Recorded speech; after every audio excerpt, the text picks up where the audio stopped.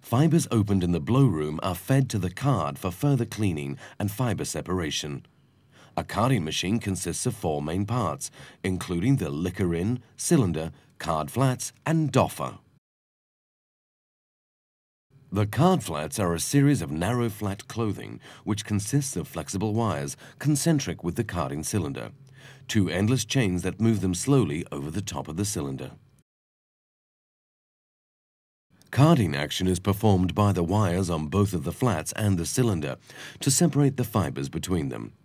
At the back of the coiler, the doffer collects cotton from the cylinder in a uniform fleece to form a card web.